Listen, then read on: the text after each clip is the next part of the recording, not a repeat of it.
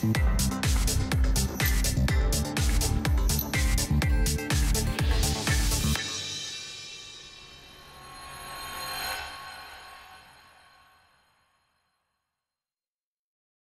we are making little sausages. Čevabčiči, something like that. These are the Czech version of a sausage that is very popular across all the Slavic countries. So it is made out of what? Pork and beef. Pork and beef, that's our Czech meat blend, and these are cooked. There's no casing on them, so they're really easy. And in fact, the ingredients are really simple. You'll see that in a moment. So let's get cooking. Yes, let's get cooking. Woo!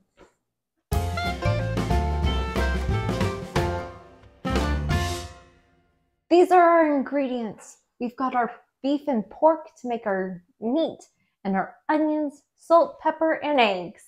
Yep, not much to it. Nice and simple. Nice. I started with onions, like every Czech meat dish that we have done, I think. You always start with onions. We start with onions. So here we go. I'm just removing the skins and the ends to the onion. And we need onions for both in the meat mixture, but also as a garnish. So I'm gonna thin slice for a garnish. And one thing that I do when I'm slicing, especially thin slicing, is I use my fingernails as a guide for the knife. That keeps the knife away from my fingers, the soft parts of my fingers, and also gives me more control.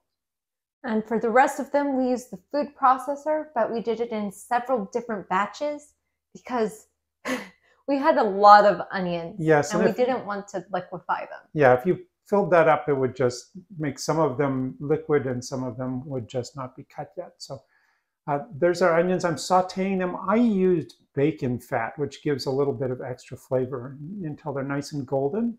And then we're going to mix that with the meat mixture. So you want to keep them moving so they don't burn. And I get to have the fun and exciting part of mixing the meat.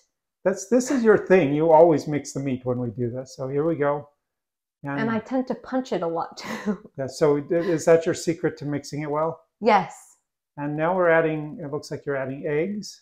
I'm adding eggs, and then we're going to add some salt and pepper. And we doubled the recipe. That's why there's 2 eggs here. Yep. And there's the salt. I don't know why you're fascinated with the egg in that either. You don't need to, if you're watching this, you don't need to do that with the egg. And now, 2-person job. Look at those onions going in. A lot of onions. The onions were very warm when I was mixing them. So if you're mixing by hand, just make sure that you use caution. Yeah, or cook the onions sooner and let them cool a little more than we did. Yeah. So here we go. We're forming the sausages. 2-person job. We've already done 1 tray. This is our 2nd tray of sausages of the Čevabčiči. I'll have to figure out how to say that now that we've done a video on it and eaten them. Yeah, just making a lot of sausages. And there they go into the oven. 1 tray. And 2 tray. And they're going to come out just like boom. Boom, they're ready. Look how nice and brown they are. Ooh, look at that. Garnished with the amazing. Yeah, with the onion and a little bit of mustard. Fantastic. I want to eat some more.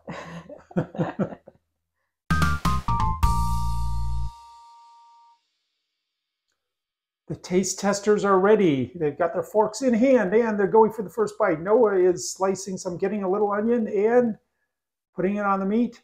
And he's the first to eat some. He's nodding his head. That's a good sign. Leah, of course, looks like she's enjoying. Back. Wow. Easy to make and good to eat. These were fantastic, I thought anyway. What did you think? They are great. Yeah, especially with the mustard and the onion, so don't skip that. And we have a few tips for you. Actually, I only know of 1 tip for you, which is when you are making the Čevabčiči, when you're rolling those sausages out, it's best if you measure all of them the same size. So I think you saw we were using a 1/4 cup measuring cup. We were. And just, yeah. That made all of the sausages relatively the same size and looked pretty much the same. Yeah, so that's our 1 tip. I hope you like this episode. Until next time, Dobru chut.